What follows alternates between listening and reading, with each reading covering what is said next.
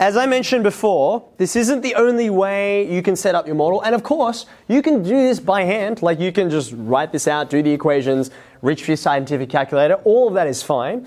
But it's really important that you learn how to do this stuff. And there's a real life lesson that comes out of this.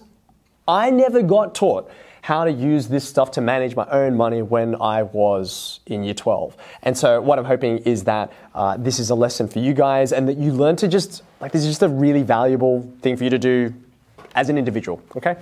So let's have a look at this scenario. You are investing $30,000 over the course of 20 years into a retirement fund. So it's kind of like a superannuation type situation. And then you've got these three options, A, B, and C. If you look at them, and don't worry too much about the specific numbers, the idea here is, do you start off with a smaller investment, a smaller deposit each year, and then go to a bigger one? Or do you start off with a bigger one, then go to a small one? Or do you just kind of average it out and do the same amount all year, or every year, I should say, right? Which will be the best and by how much? Now you'll notice no interest rate is specified, and that's because the interest rate doesn't really matter, right?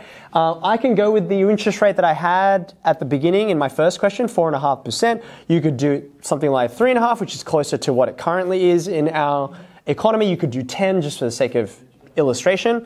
I'm gonna leave it as 4.5%. Now you can see the only difference I've made to our model so far is I've put in an extra row for deposit 2, right? So that I can change around the numbers and get the formulas to refer to the right thing. So I've got deposit 1 as, firstly, let's do scenario A. So that's $1,000 annually. And then all my numbers have crunched, which is nice, okay? So when you think about what happens for the next 10 years. I can't just copy and paste this down because something different is happening, right?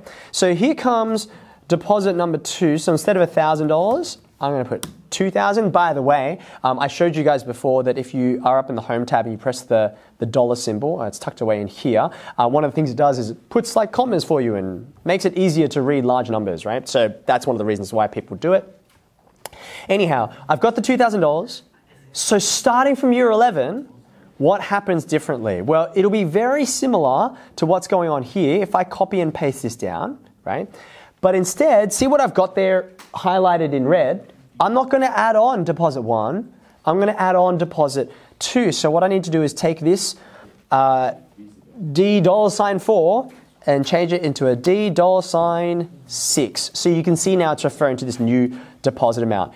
Everything else is the same. So I hit enter. You can see it's roughly right. And then I go to the end of the 20 years. So I've got this figure, 45,624. Okay, so maybe I should just pop this down the bottom here, like I've shown you previously. I'm going to paste it, and I'm going to go values.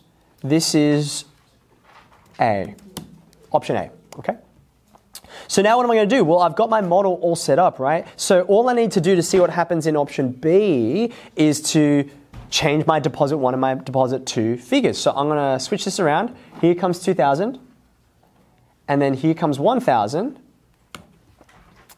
And now compare what our final number is right there with what we got in scenario A. So you can see there's quite a difference, right? It's the same $30,000 that you've put in, like physically, like from your banking or whatever, right?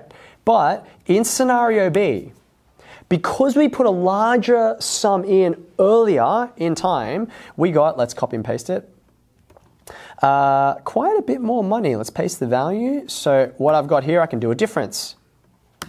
Bam, I've made $7,100 difference, right? Which is a significant proportion of the extra value that we've got here, right? That looks to me like it's about, it's over 10%, over 15%. It's a big difference, okay?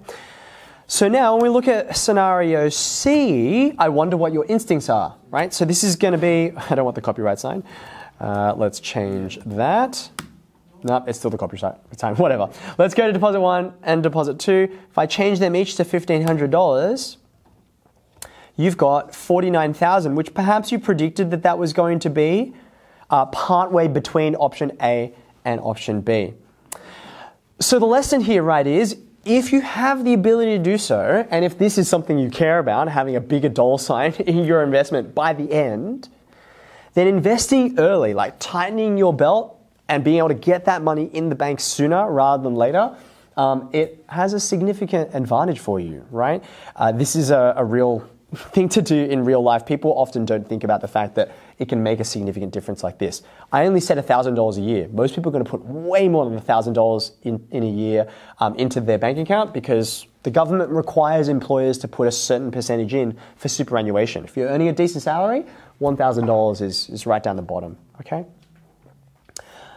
Final note to say, again, since I'm giving real life lessons, is I very briefly mentioned, let's change this back to the best scenario, scenario B.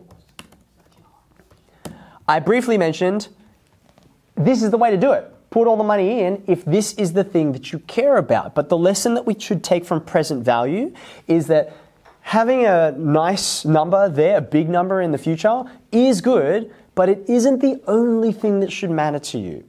Sometimes, say for example, you want to start a business, it requires you to spend money early on and have less in your bank account so that you can, I don't know,